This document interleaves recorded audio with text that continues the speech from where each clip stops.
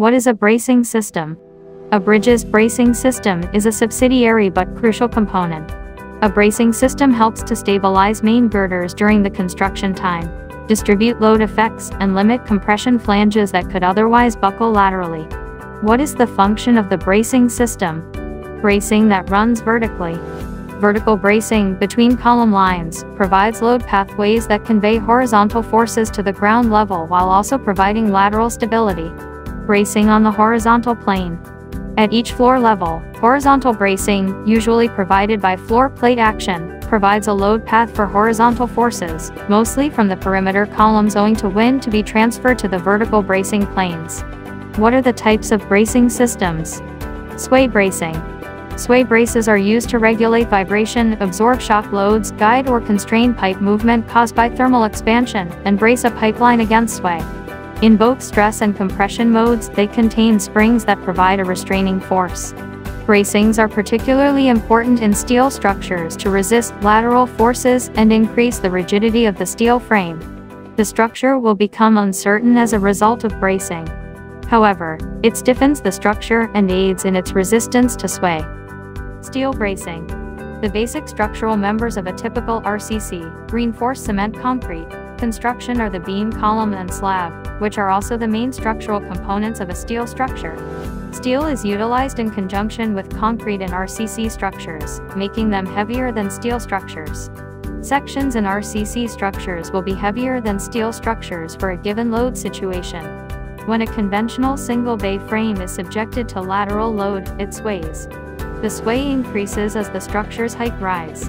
Bracing is offered to reduce sway. Unbraced frames are those without bracings, while braced frames are those with bracings. The structure is stiffened via bracing.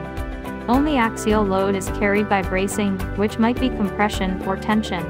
The static internal indeterminacy, on the other hand, grows as the kinematic indeterminacy diminishes. Beam bracing.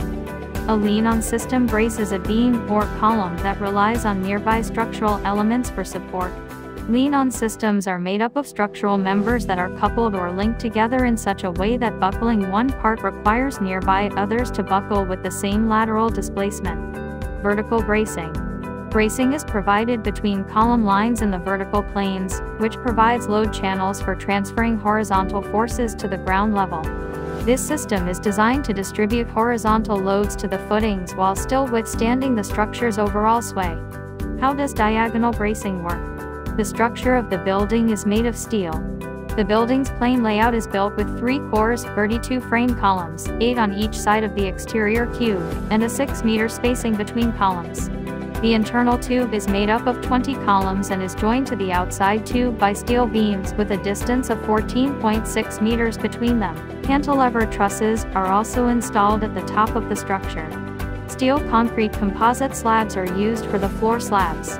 Cross-bracing is a mechanism used in construction to reinforce building structures where diagonal supports overlap. The most common form of cross-bracing is an X-shaped arrangement of 2 diagonal supports. One brace will be tensed while the other is compressed when subjected to lateral stress such as wind or seismic activity. Steel cables can be utilized in steel construction because of their high tension resistance, although they cannot take any load in compression. Bridge side supports and structural foundations are 2 common applications for cross-bracing. This construction style maximizes the weight of the load that a structure can support. The cross-beam joining arches is also a sort of cross-brace used to enhance strength in the building of mining tunnels. They're frequently tubular, having clips or perforations for screw fastening on the ends. They act as a stiffening element for a design stability. This brace could either be a board or a regular cross-section timber crossbeam. Cross-bracing can be seen in settings like flooring, where cross-braces are used to prevent movement between floor joists. How does roof bracing work? At the rafter level, longitudinal and diagonal bracing should be offered. This may be excluded where rigid panels are used, e.g. plywood or chipboard that are fixed to each trussed rafter with galvanized round wire nails. Small gaps, like 2 trussed rafters between bracing, are permissible in the midst of a fully braced roof. Longitudinal bracing must run along the length of the roof and the party walls. It should authorize diagonal bracing to flow through it. Each roof shall have at least 4 diagonal bracings when the braces cross in thin-fronted or mono-pitched roofs, the junction. When the span is greater than 8 meters. Bracing should be developed for mono-pitch roofs and duo-pitch roofs for 11-meter span, or more. It should be roughly 45 degrees for the web members. 2 diagonal members create a V-shaped stretch downwards from the top corners of the horizontal members and meet at the lower horizontal members at the center point. Both approaches can drastically reduce the compression brace's buckling capacity down below the tension yield capability of the brace. This means that once the braces have reached their resistance capability, the load must be challenged in the horizontal members bending. I hope this video provides you with an in-depth knowledge of the bracing system and structure. Please feel free to like, share, and comment.